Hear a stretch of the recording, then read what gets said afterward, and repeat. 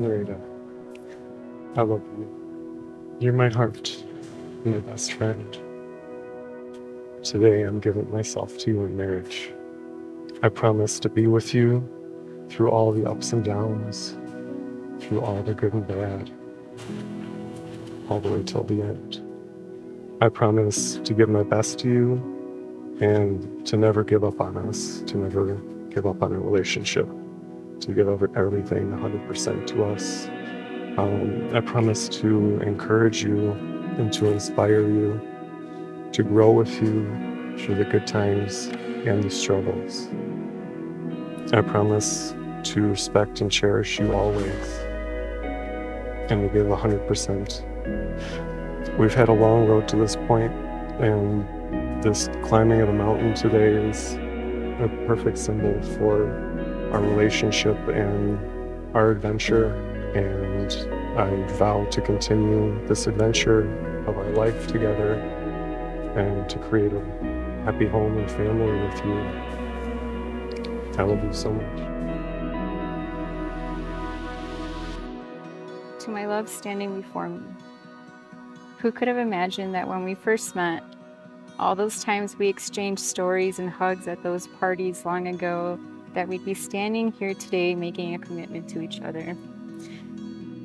It's hard to define when I knew I first loved you to just one moment, but everything changed for me when I worked my first auto show.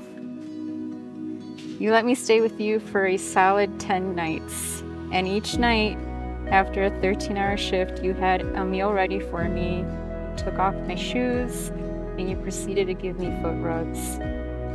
It was so thoughtful and so affectionate and so genuine, and it's something I've never experienced before from someone. It was also the first time that you took me camping with you. You showed me a completely different side to you. It was the first time that you were in your element, so ecstatic, pointing out every tree and branch and what they were and where they grow. And all along our hikes, you shared all your trail stories from living in Carbondale. I put my trust in you then, that I wouldn't die from eating that mushroom, and it was amazing. Every trip we have taken since, I've learned so much from you. Before I met you, I honestly wasn't sure what I wanted. I didn't think I'd ever find someone who wants to be my partner in life. Someone who wants to grow old with me and have a baby and lots of pets. So we're gonna have them. But you share that dream with me, and now I don't ever want to be apart from you.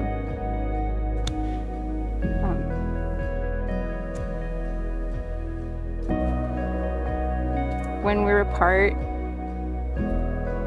I know I say that I miss your morning parts, but really I just miss your face and your presence and having your hand on me, because you make me feel very secure. I don't know what life has in store for us, but I can't wait to share a lifetime of mornings listening to jazz and drinking coffee, to all the campfires we'll sit in front of, to all the camping trips, to all the parks we're going to explore, and all the bike rides we have yet to have. I love doing all these things with you, and I can't imagine anyone else I'd rather be with doing these things. Almost done. For me, marriage is about choosing each other every day. I don't believe in the one, but I do believe in a partnership. A business partner, a lover, and a friendship. And I feel like we can conquer whatever comes our way because you are my partner. So to you, I promise to always say I love you and kiss you goodbye when I leave the house.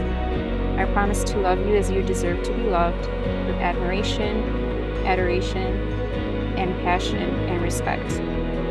I promise to support your interests and nourish your passions. I promise to remain loyal to you physically, emotionally, and spiritually. I promise to take you seriously when you need to be taken seriously, and to laugh with you the rest of the time, because I'll never get enough of those dad jokes and all your puns.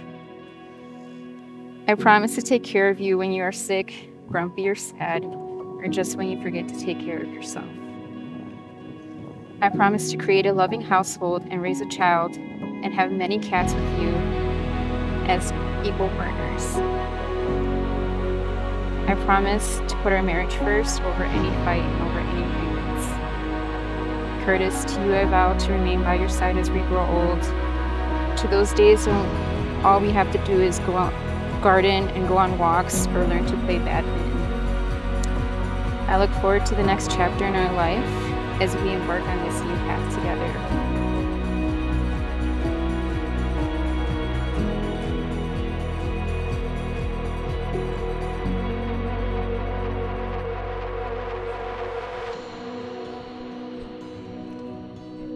I want to welcome everybody here today. Thank you everybody for coming. We really appreciate all the honored guests for traveling all this way out of state and climbing up this mountain with us.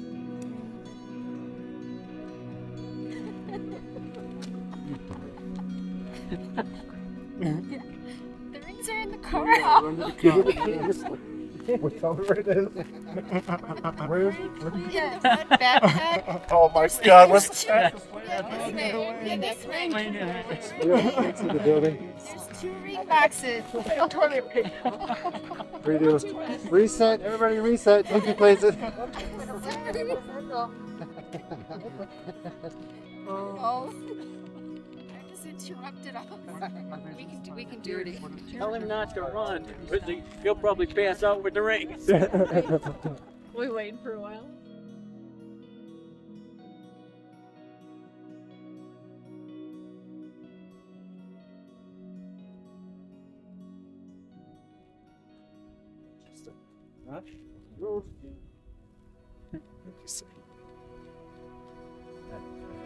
We're here now during the 40th anniversary of Curtis's parents, John and Laura, who are also married here at the summit of Pikes Peak.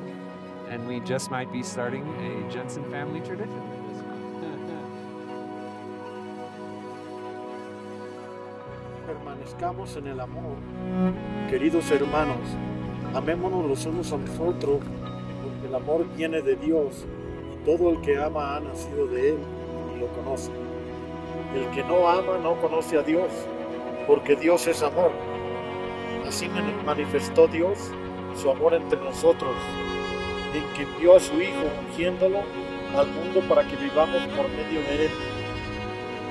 En esto consiste el amor, no en que nosotros hayamos dejado de amar a Dios, sino en que Él nos amó y envió a su Hijo para que fuera ofrecido como sacrificio por el perdón de nuestros pecados. Queridos hermanos, ya que Dios nos ha amado así, también nosotros debemos amarnos los unos a los otros.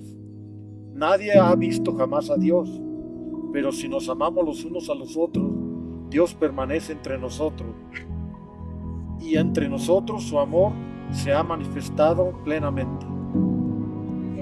Amen.